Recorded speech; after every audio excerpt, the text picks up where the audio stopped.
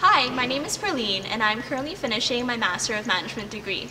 Now, when I was applying for this program, I had the choice between a GRE exam or the GMAT exam. And for me, I found that the GMAT exam would be more suitable because I have a background in science.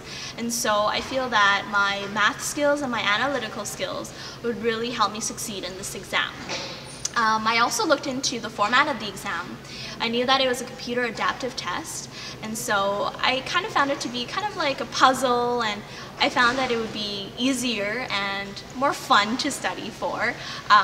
So that's why I picked the GMAT. I think some study advice that I would have for you, it really worked for me, was to start off with taking a sample test, really getting to know the format and the type of questions that they ask, because it's really different from any other exam that I've personally taken. And what I really had to learn was that because the format is, if you're getting questions right, it'll get harder and harder, to really know that even though you're answering questions wrong, you might not necessarily be getting a low score just because the questions could be getting really difficult. And another piece of advice, very important, that I have for you is food.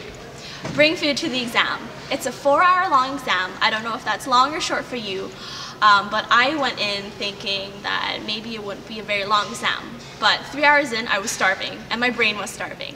So I would really advise you to take advantage of the 15-minute breaks that you get in between sections, bring some snacks, refill your brain, and that will really help you get a better score.